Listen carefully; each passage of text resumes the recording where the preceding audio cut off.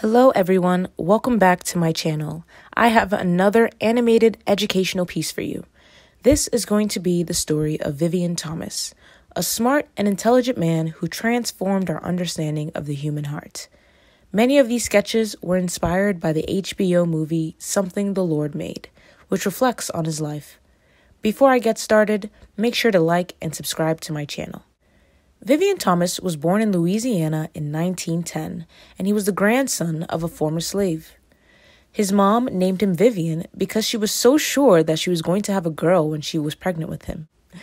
Vivien was an intellect with plans to go to medical school after graduating from college. Unfortunately, he was never able to finish college after all the money he saved in the bank vanished due to the Great Depression. With his wife Clara at home, their young daughter, going back to school was not an option.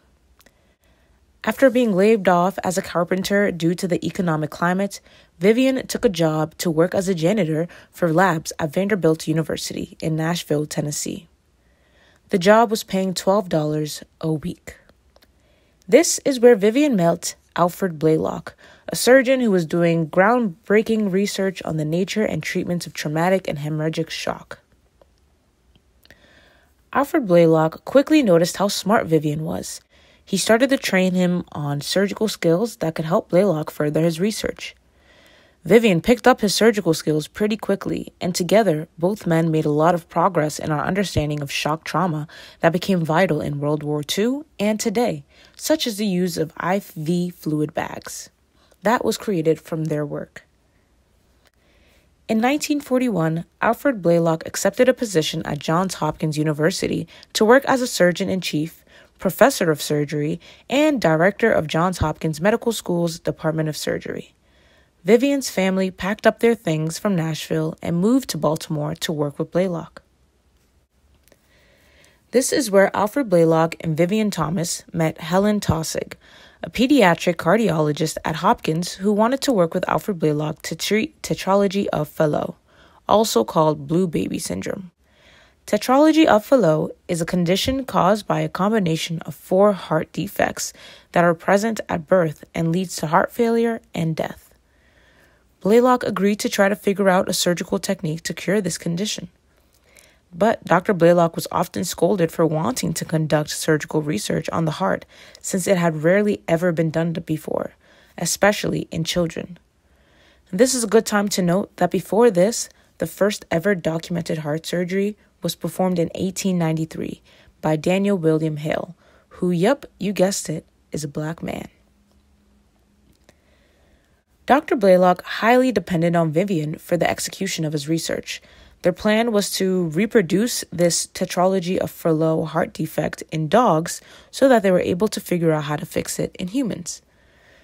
Blalock would ask questions out loud like, what if we connected this vein or artery to this part of the vein/artery? Vivien would listen to these questions and recreate it in the dogs. The problem is that a baby's heart is too small. And since no one had successfully attempted heart surgery on a child before, the equipment needed had not been invented yet. Vivien Thomas was able to piece together tools and help develop the procedure in dogs that made the surgery possible in humans. Vivien's surgical technique became so advanced that Dr. Blalock told him it looked like something the Lord made. Hence, the title of the movie. On December 29, 1944, Dr. Alfred Blalock, with the training he received from Vivien Thomas, performed the first pediatric heart surgery that cured blue baby syndrome. Throughout the surgery, Vivien was standing on a stool behind Blalock, coaching him through the whole thing. Now, just take a moment to imagine this. A room full of renowned doctors and surgeons, and you just see a black lab technician coaching the chief of surgery through the world's first pediatric heart surgery. That is amazing. And just a reminder, Vivien Thomas has never finished college. He has never been to medical school, and he has never performed surgery on a human. And he helped us change our understanding of the human heart forever and launch the field of heart surgery. So, you would expect that this is when Vivien's life started to change, receiving acknowledgments and income for his incredible accomplishments. Well, no, this was not the case. For a long time, he was getting paid the wage of a janitor while doing groundbreaking research as a technician. Vivien never received acknowledgement in the medical literature for his contribution, and to make ends meet, Vivien would work as a waiter at Dr. Blaylock's parties. So during the day, Vivien would be training world-renowned surgeons and residents, and at night, he would be serving these same surgeons and residents food and drinks at these parties. Vivien did eventually get promoted and became the director of laboratories at Hopkins, and almost 30 years after the surgery, after Alfred Blaylock had passed away, Vivien received his first acknowledgement. In 1976, he received an honorary doctorate degree from Johns Hopkins, and they also revealed a painting of him that is now hung up in the Blaylock building at the hospital next to a brief history of his life. Vivien retired in 1979 and began working on an autobiography. He died of pancreatic cancer on November 26, 1985, and the book was published just days later. The book is called Partners of the Heart, Vivien Thomas and His Work with Alfred Blaylock.